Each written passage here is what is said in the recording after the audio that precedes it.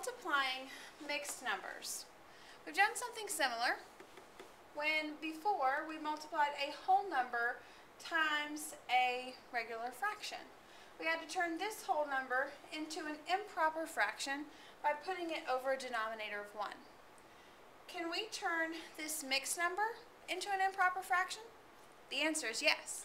To do that, we multiply the whole number times the denominator. So 2 times 2 is 4, plus the numerator, which gives me 5, and the denominator stays the same. So 2 and 1/2 is the same as 5 seconds, or 5 over 2.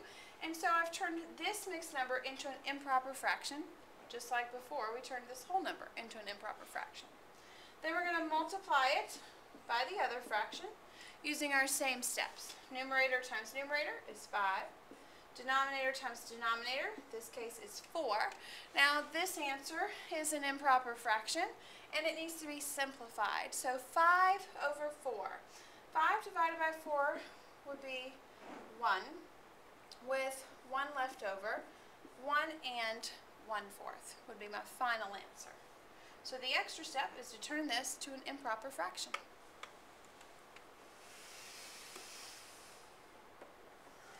These are the directions that we used before. The only difference is, for step number 1, write any whole number or mixed number as an improper fraction, and then we continue to follow the same steps. So, looking here, need to turn this mixed number into an improper fraction. 2 times 3 is 6, plus 2 more is 8. Denominator stays the same, times, now I have a whole number this time. Whole numbers also turn to improper fractions, and we do this by always placing the whole number over a denominator of 1. Alright, well this is going to give me 8 times 9, which is 72.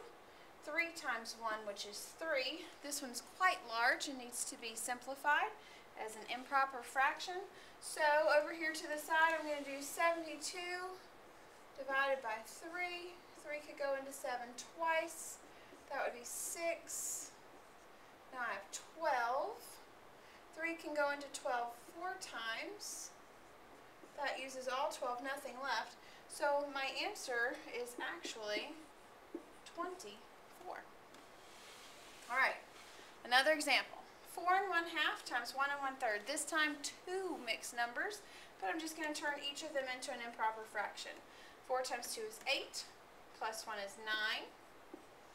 Over 2, denominator stays the same, times 1 times 3 is 3, plus 1 more is 4, 4 over 2. Alright, next up, multiply the numerators, multiply the denominators.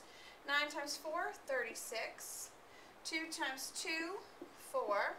And then simplifying if possible. 36 divided by 4, which is 9. So each of these totaled a whole number answer instead of making a mixed number.